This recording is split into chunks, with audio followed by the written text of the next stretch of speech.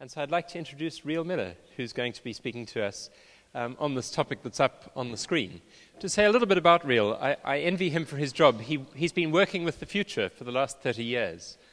I think many of us have been working with the past and maybe the present for the last 30 years, so it's very enviable.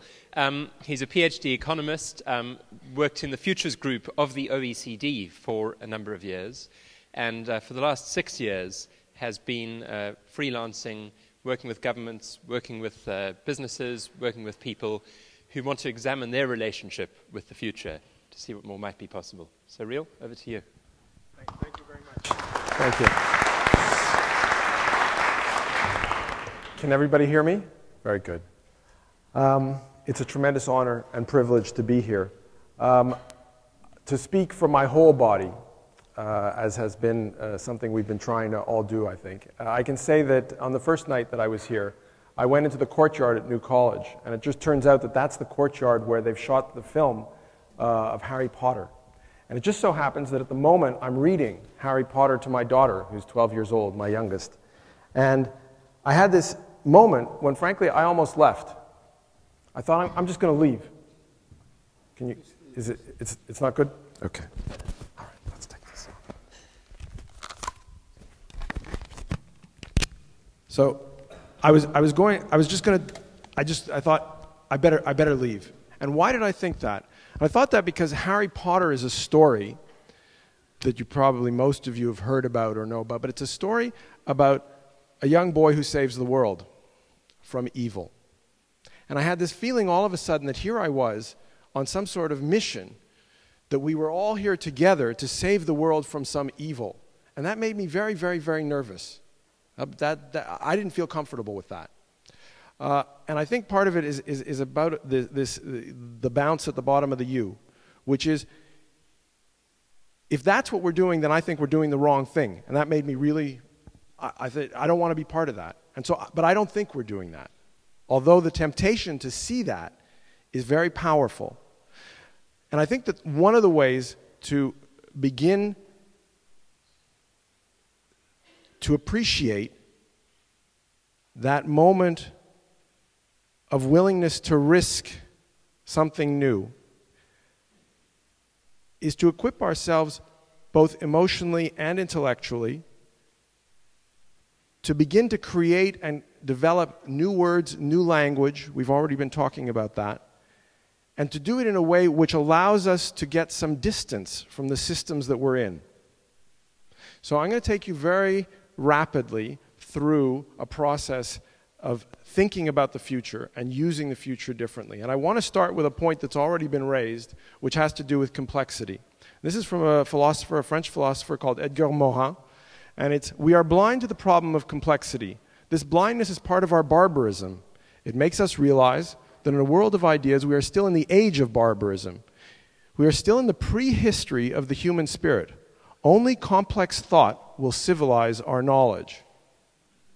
Now, I have to say, what then is this complexity idea? Is it 10 billion products? I don't think so. I want to suggest that complexity is something else. Complexity is actually, to me, the most wonderful aspect of our universe, the most fantastic thing. And why did I say in the title to this talk, embracing complexity? That dangerous 10 billion product thing, that monster? No, not at all. It's our greatest friend. It's in fact, it's at the core of all our values because it's about novelty. It's about emergence. It's about things that come from that moment at the bottom of the U when all of a sudden you can grasp. Yeah, okay, I'm going to do it. I don't know exactly why, but it's a whole set of things, and you do it, and it emerges. And when we were doing the Lego at our table, that's exactly what happened. The moment you started to construct something, that Lego construction, something you said, where did that come from? That idea to do it this way, to do it that way. Sure, we have lots of symbols in our heads. Lego are 90-degree pieces. They're quite constraining. But a moment of intuition. Aha, this, that, and then you commit, and then you do it. But the vocabulary is something we can work on. It's something we can develop. Lego was constructed. The words and concepts that Per put up on the screen were ideas and concepts. Those things we can work with. So when I start to think about complexity and embracing complexity, one of the things that's very important for me is to understand this idea of the end of certainty. And this transformed, I have a social science background, PhD in economics, so causality, modeling, economic thought, and the whole trends, inflation, unemployment, all those things. But as I started to look at the literature, as I was trying to understand how some place like the OECD thinks about the future, and the OECD thinks a lot about the future, but generally speaking in one particular way, I'm afraid that, sorry, it's difficult to read, but I'll read it out to you. We are now able to include probabilities in the formulation of the basic laws of physics. Once this is done, Newtonian determinism fails. The future is no longer determined by the present. What are we doing here? You're all here now in the present because you think it has some impact on the future. If the present does not determine the future, what are we doing? Where's our volition? Where's our will? How do we change things if the present doesn't determine the future? It's frightening. We're at a turning point, the beginning of a new rationality in which science is no longer identified with certitude and probability with ignorance. Science is no longer limited to idealized and simplified situations, but reflects the complexity of the real world, a science that views us and our creativity as part of a fundamental trend present at all levels of nature. Creativity. What does that mean? It means that the laws are not fixed. They change. Now, maybe on the scale of physics in the universe, it takes millions, hundreds of millions of years. And on human scale and in human systems, much less. But it means that our creativity and ideas that come up, like maybe we should build a nuclear bomb, changes everything that people think after that. And that alters one of the fundamental things. It means we must resign ourselves to the inevitable. It is the real which makes itself possible and not the possible which becomes real. The truth is that philosophy has never frankly admitted continuous creation of unforeseeable novelty. What does this mean? It means, in a very simple way, to give you a simple illustration, if you're trying to find someplace, and you turn right, and you go right, and you discover that that's not where to go, you then realize, oh, I should have turned left. The possibility is in the past, because reality has given you new knowledge. This universe is rich in information and knowledge. Each of us has a local root. We know things. We can touch our deeper, more complex, more holistic, not just conscious aspects of what we know about reality. But how do we bring those into what we do? If we're planning in advance, if we think we know what the future is going to be like, we're going to plan things which, in fact, don't correspond with what actually happens. So how can we take a position that allows us that fluidity, that openness, this willingness to embrace novelty and creativity? By the way, that was by Henry Bergson in The Creative Mind. So to me, this is something that is really quite, in many ways, counterintuitive. It pushes against our way of thinking. And that's why I put up the picture of the Ptolemaic system. You know, that was the system where the Earth was in the middle and the sun went around the Earth. And now we understand, of course, with the Copernican system that it makes a difference. And you have a Copernican breakthrough. And it makes a difference because when you think about something like this change in the way we use and think about the future, it alters what we see, what we imagine, what we resist. In other words, what we're afraid of, what we're trying to preserve, how we preserve what we want to preserve. What are we trying to preserve here? What is it that we want to save from what exists today for some future? And how we see that. And it changes the conditions of change. And this is a fundamental aspect of the world around us. The conditions of change change. How do we then cope with this? If we accept this starting point, that the future does not exist but can be, how do we make it actionable? We're here for action. If we don't know the future, if the future is emergent, if the future is full of that wonderful, amazing thing called novelty, what do we do now? Well, I think there are lots of things we can do. And one of the things is to be more sophisticated in the way we use the future.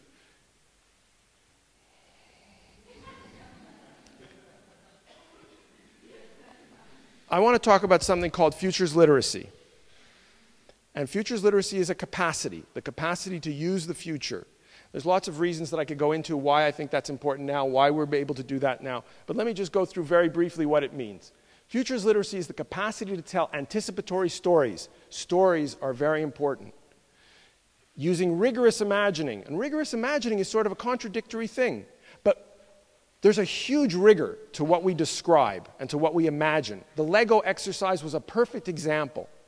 Lego pieces are rigorous constraints. Our imagination is not just into an empty sphere. Our imagination functions with the words we have in our heads, with the images we have in our eyes, with the feeling we have in our gut.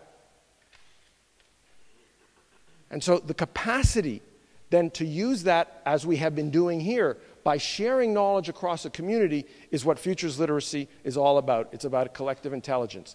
It's a way of internalizing the constant development of our understanding of the emergent present and our changing anticipatory assumptions.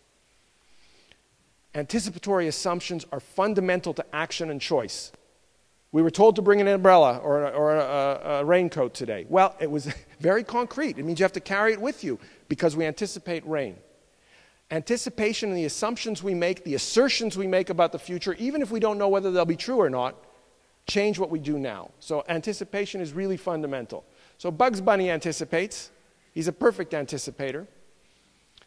And I use this illustration to try and get to the idea of thinking about anticipation as something that has a systemic attribute to it. That we can think of anticipation as a systemic process that is not just volitional and conscious. So a tree anticipates winter. The result of an evolutionary process has given that capacity to the tree. It's not a conscious process. This is the anticipatory system from Robert Rosen, mathematical biologist.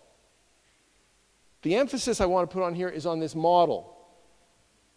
This aspect of how we construct and use the future. And what I'm appealing to you about here is that we need to think more deeply about the way we construct that model. In other words, the kind of anticipatory way of thinking, how we divide up the specific aspects of the future. And I want to get to that because I think that this is really critical, and I think we've already seen it here over the last 2 days, which is there are different dimensions of the future, not just one.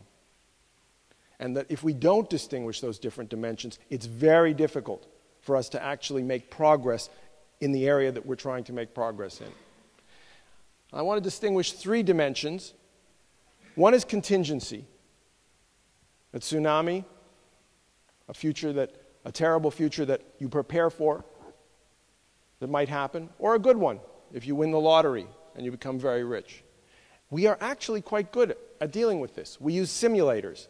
And the fantastic design exercise that we had on disasters that Pedro led the other day showed us that we can define the issues and then rehearse what it takes to address those issues. And we can become much better at the transparency and the reactivity. We are, as a species, actually excellent at this. We wouldn't be here if we weren't. The other dimension is this one. And we're also very good at this. And it's very deeply intuitive. We're all here in the room. Everybody came back from lunch. We were programmed. We said, we'll be there, and we were. We knew what the goal was. We knew what the rules were. We knew what the resources were. And in this way, we in effect decide the future will be the way we want it to be, regardless. And in that sense, we try and inhabit, colonize the future. And we're very good at it. What we're much less good at, and I should say that this to me is not complex. It's complicated. 10 billion goods can show up in New York City because we have supply chain management and specialization. That's not complex. It's complicated. That's something we can manage. We know how to do that. What we're much less practiced at is actually embracing ambiguity, welcoming novelty, rethinking the way in which we look at the present and understanding the world around us. So I put up a painting of the Middle Ages. It's a painting that's very hard to describe in many ways. There are people there, but we don't know what they're doing. We don't know what kind of language. And the reason I put that up is because I want to emphasize that this is very easy. This is Shanghai with flying cars. We've been doing that for more than 100 years. We've been projecting that kind of future. That's an extrapolatory future. It's bigger, better, faster. Or it's the magical wave the wand and all of a sudden all the problems with energy will disappear because we'll find a perfect energy solution, no more carbon, and everything will be fine.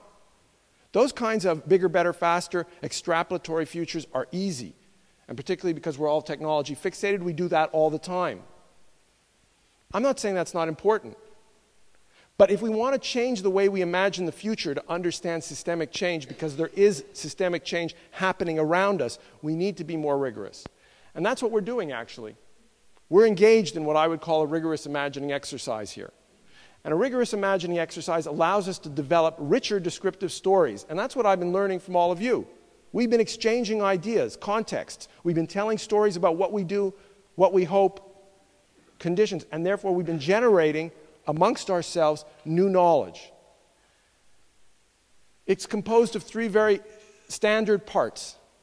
Futures literacy, using the future for knowledge creation and capacity building. Narrative capacity, which is about storytelling. Collective intelligence, which is about evidence. The OECD is this bastion, the Organization for Economic Cooperation developed this bastion of data. All these big stacks. In fact, I went to do my thesis on national income accounting at the OECD. So national income accounting exists in these big warehouses of databases. That's great. But the evidence that's actually of what's going on here and now doesn't have categories yet. What we're discovering, what we're defining is evidence, but it's emergent. Its meaning is being created by us here and now. It's part of the you. And then there's the capacity to reframe. And the capacity to reframe does require, like any creative act, a discipline, a challenge, a point of view to be able to push ourselves. So now I'm just going to take you very, very briefly through an example of that.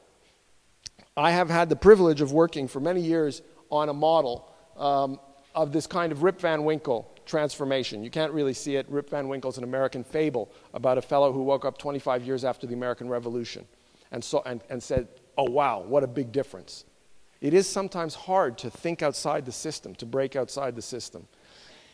This is based on work that started at the OECD in the late 90s. There's books available for those of you who are interested in the technical and academic references. They're all there. We can go into them. But what we're trying to imagine here is transformation on a scale that's happened before. We've seen this. Some countries are here, some countries are there, but we know this story. The story of the industrial society and the agricultural society. And we sit, and this is one of the things that made me so, I think, nervous the other day at New College in the cloister. We are at a moment of tremendous fear, which is defensive, of a sort of panic, backward-looking, reactionary. And instead of using our imaginations, we have a poverty of imagination. And the poverty of imagination is to say, well, look, if there's an industrial decline in North America or in Europe, or if Germany has no more car manufacturing, Germany has no more car manufacturing? We're going to be poor. And the only way to get rich is to be industrial, to industrialize. China, BRIC. That's what we have to do. We'll converge. We'll catch up. We'll do it faster. We'll do it better. We'll do it greener. But we'll do the same thing. We'll do it our way, but more or less the same thing. What a poverty of imagination. Now, I don't have the right words, and I don't have the vocabulary of tomorrow. It doesn't exist yet. But there are other things we can do that create value. And I want to push you to rethink the fundamental economic foundation of the way we imagine the future, which is, why do we need jobs in enterprises? Why do we need jobs in enterprises? After all, we invented them. Are they really so necessary? Is that production system the only way to create wealth? So if I can push you to think about wealth creation just a little bit differently, I want us to think about unique creation. How we organize that value creation and the predominant type of economic activity. So we're talking about compositional change. I'm not saying that mass production will disappear, but I'm saying we're going to be successful with mass production, and what will happen over the last century or more is that fewer and fewer people will need to do it because it becomes more productive. To push our imaginations, we need tools. Here's one example. It's not the only one. And by the way, let me make it very clear. I am not predicting these things. I'm pushing you into a reality that's different from the one we exist in. I'm trying to challenge you to think about the assumptions you're using when you start to think about action. Because you have those assumptions in your head about what the economy must be like, what society must be like, how we are going to organize ourselves. And so if we begin to push our imagination and we think about the organization of value added, and then we think about how we build the relationship of the community to production in terms of high learning intensity, low learning intensity. We have the mass era worker and consumer, the informed shopper and team worker, and then we have something that is much closer to the artist, the researcher, and the learner. But this artist who's creating something unique, okay, it's not the kind of genius art of a Picasso or a Steve Jobs that comes up with the iPhone or something like that. Not at all. This is the challenge of creativity that's related to each person. So if I wanted to create a unique product, a unique creation for each person in this room, a pen for each one of you, I could have a huge team building up a massive catalog and give you the chance to choose in the catalog. Or I could get you to do the creative work. I could get you to think about what kind of pen you like, how you would want to build it. And to tease your imagination, the technology's coming.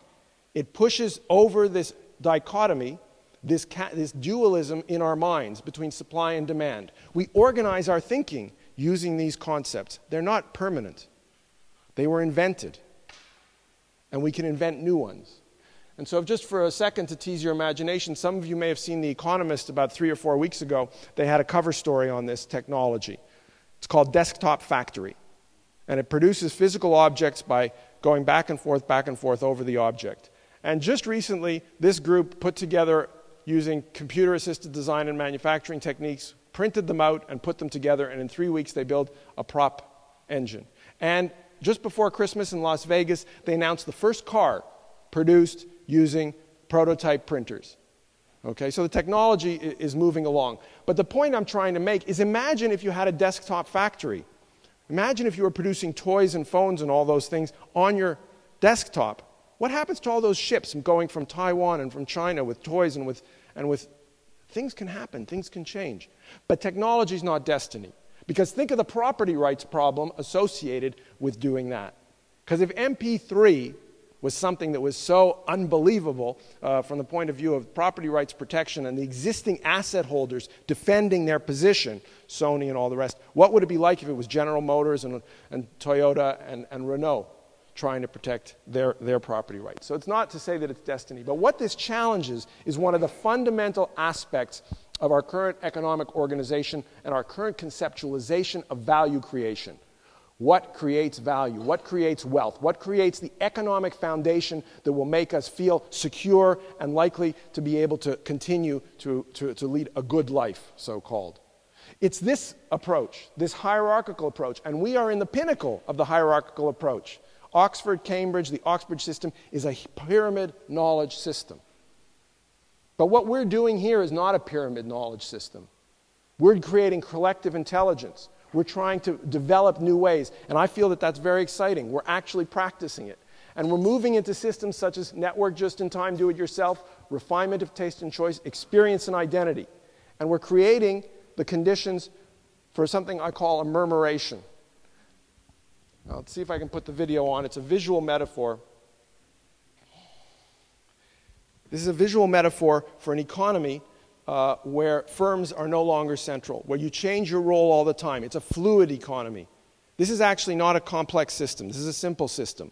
But it's endogenous, meaning it's self-organizing. And it's fluid. And what I think is really actually central to me is that the center and periphery shift and move. And that you can have changing relationships and changing purposes all the time in this system. Imagine an economy like that. Imagine continuous recreation of communities like this community.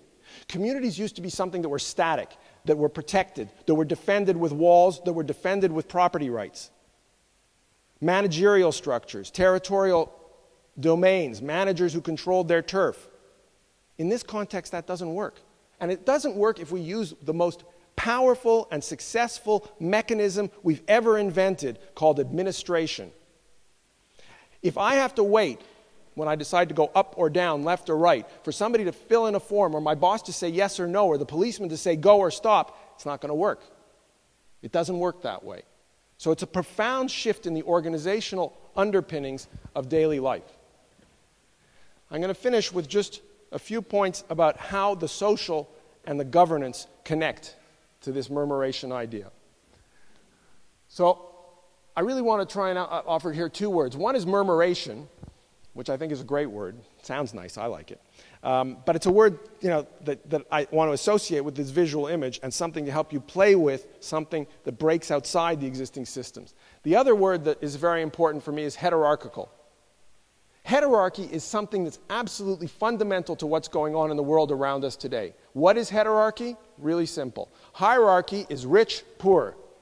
Heterarchy is the happiness of a rich person and the happiness of a poor person. You can't compare them. Many, many things that we're confronting today are about hierarchy. They're about the learning that you're having and the learning that you're having.